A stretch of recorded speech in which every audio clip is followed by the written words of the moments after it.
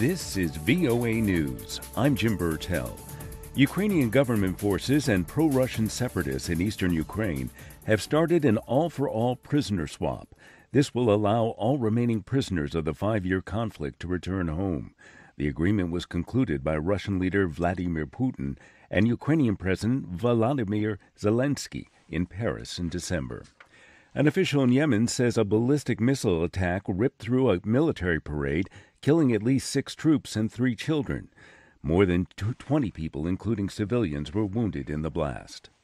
A fresh Taliban attack in Afghanistan has killed 17 pro-government forces, even as the insurgent group is reported to be mulling over a brief ceasefire to try to seal a foreign troop withdrawal deal with the United States.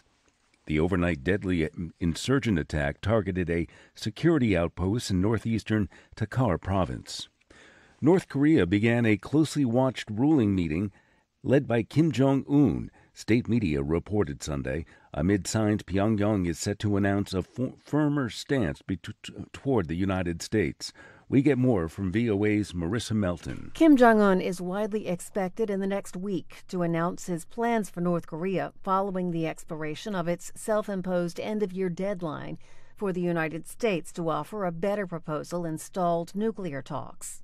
North Korea has boycotted nuclear talks for months and recently threatened to resume long-range missile and nuclear tests. An official said earlier this month that denuclearization is off the negotiating table. Those threats, mostly made by lower-level officials, are widely seen as an attempt to increase pressure on the United States ahead of North Korea's deadline. Marissa Melton, VOA News. And from Washington, you're listening to VOA News. British counter-terrorism police have arrested a 21-year-old man on suspicion of preparing an extremist act.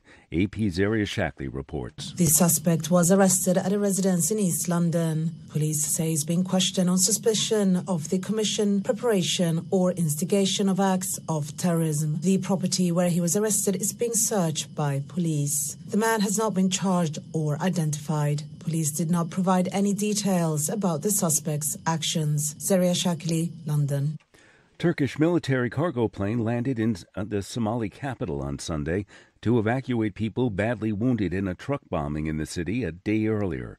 The attack killed at least 90 people, including 2 Turkish nationals. The plane also brought emergency medical staff and supplies. The protests in Hong Kong continued Sunday. Reuters' David Doyle reports. More than 1,000 rallied in a rain-soaked Hong Kong on Sunday as a part of demonstrations marking the end of a tumultuous year. In a park in the financial district, a protest timeline was laid on the ground for participants to pen their thoughts. What started with demonstrations against a now-withdrawn extradition bill morphed into a broader pro-democracy movement, with 6 months of protests that have, at times, been marked by violence. More protests are planned in the next few days, including a countdown to New Year's Day and a march on January the 1st that could attract a big crowd. That's Reuters' David Doyle. An American astronaut has set a new mark for the longest space flight by a female. AP's Shelley Adler has her story. NASA officials say Christina Koch has broken the 288-day record set by former space station commander Peggy Whitson. The 40-year-old Cook, who's an electrical engineer from Montana, has been in space since March 15th. She's expected to spend a total of 328 days on board the space station. Before breaking the endurance record for a woman in space, Cook set another milestone as part of the first all-female spacewalking team in October. I'm Shelley Adler. Lizzo has been named the Associated Press's Entertainer of the Year. The AP's Ed Donahue has her story. Lizzo has dominated the pop, R&B, and rap charts with Truth Hurts and 'Cause I Love You. It's all coming 6 years after release of her first album, and she's received praise for her live performances. Lizzo is the leading contender in the upcoming Grammy Award. She has 8 nominations. Outside of music, Lizzo has won over fans for promoting body positivity and denouncing fat shaming. Lizzo is branching out with a role alongside Jennifer Lopez and Cardi B in the movie Hustlers.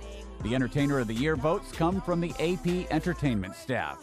I'm Ed Donahue. And from Washington, I'm Jim Bertel, VOA News.